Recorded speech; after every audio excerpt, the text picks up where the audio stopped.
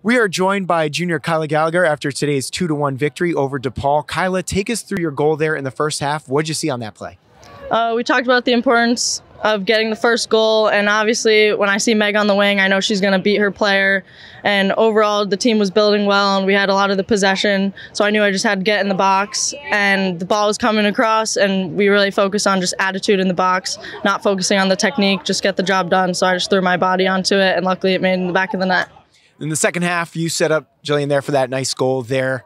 You got a great ball from the middle of the field. Can you take us through that play as well? That was such beautiful passing there in the middle of the field. Yeah, we've been really focusing on transition, especially in a league like the Big East. You got to really make the moments of the smallest moments you can get. And so Ella switched the ball. I had some space, and I started taking it to the goal. And then Jill, PK spot, we really focus on the crosses there. And so I just got it to her. Great finish, great team goal.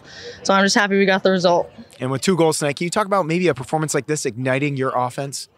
Yeah, obviously we've struggled a bit, but I think we're just taking it game by game and we're really focusing on the next game forward and just getting 2 goals every game and building off of what we learned from this game. Yeah.